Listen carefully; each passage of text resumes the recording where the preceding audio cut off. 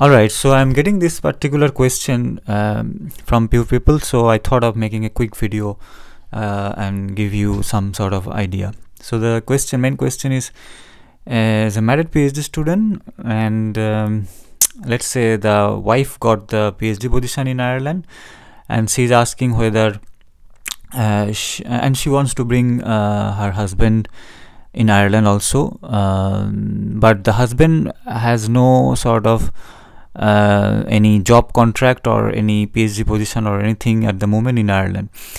Now the question is that whether you can apply visa together. Yes, in Ireland, as a PhD student you can bring your husband on a dependent visa. That I have told many times in many of my videos. And now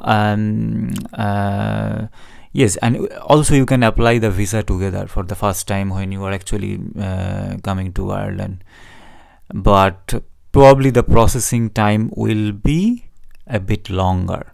So for my case, I applied a visa and I got the visa in like 7 days. But I also came to know from few people that if you apply visa for my wife, first of all, at that time my wife did not have the passport sort of valid for 6 months, so it was not possible to apply for me together. But anyway, it is very understandable that when the visa officer will check the background of you and your husband, it will take some time rather than if he has to check only for yourself. So the question is that the answer to your question whether you can apply visa together, that is yes, I can tell you can apply together. But now another question is to show the bank balances. Since your husband, so I got the question from a lady, so I'm telling about this. So since your husband does not have any job contract or any PhD sort of scholarship in Ireland, he will be dependent on your sort of scholarship. That's very clear, right? Now the thing is, this is I saw somewhere, but I think there was a long document, I forgot it's where, but I saw that generally they want to see whether you guys have like 30,000 or 32,000 euro for a year as a sort of combined sort of economic sort of resources. So for example, my PhD scholarship was 18,000 euro for a year, right? So when I applied the visa for my wife, which was actually 1.5 years after I started my PhD, started my PhD. So for the first 1.5 years I was alone in Ireland, and 1.5 years later I applied the visa for my dependent visa for my wife. There are many reasons for that anyway. That time I was in Dublin, so generally I was having scholarship of 18,000 euro.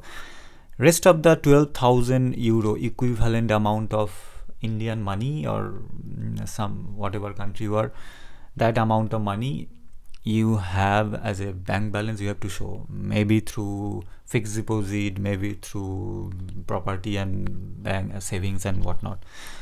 And surprisingly we showed all this sort of more than that actually, economics from her side, and she also got visa within like 7 or 8 days, so the long-term dependent visa. So that's my sort of idea, that if you can show that you have reasonable amount of reasons to return to your home country, and you have lots of sort of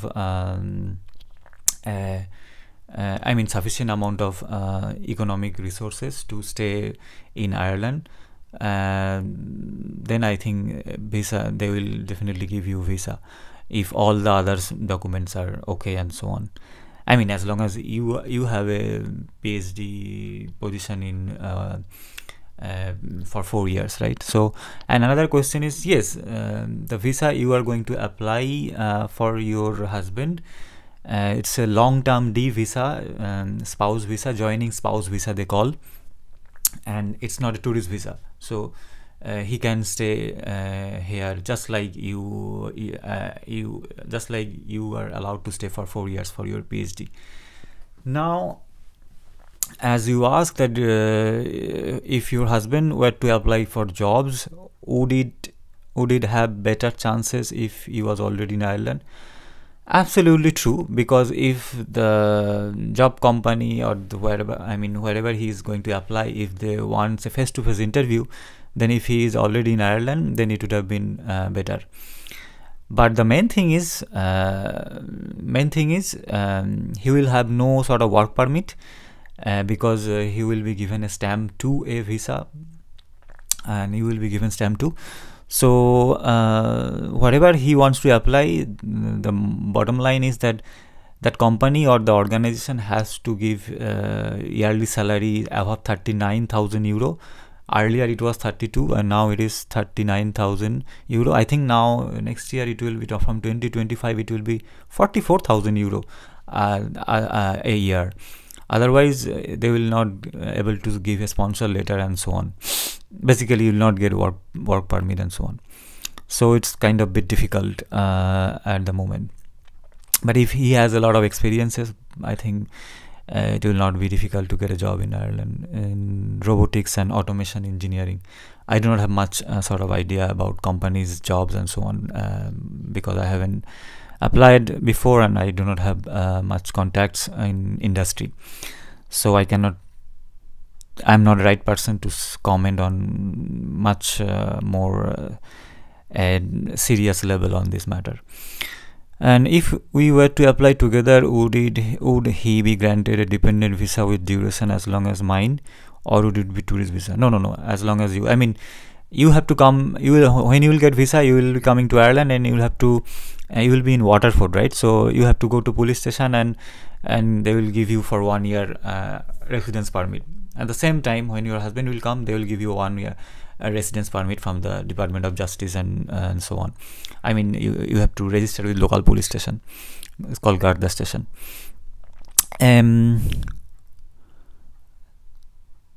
So I think I have answered all the questions. So the main thing is that if a married PhD student wants to bring his wife or husband, whatever, then they can apply the visa together. But in my opinion, it is very difficult at the moment in Ireland, unless otherwise you are very lucky to get a decent accommodation for a couple. For a single person, you can share and whatnot, not that much problem. But that is why I'll suggest, I have suggested already many people, that first you come and then try to find an accommodation for a couple. Then you invite your husband or wife. So that's it. Thank you.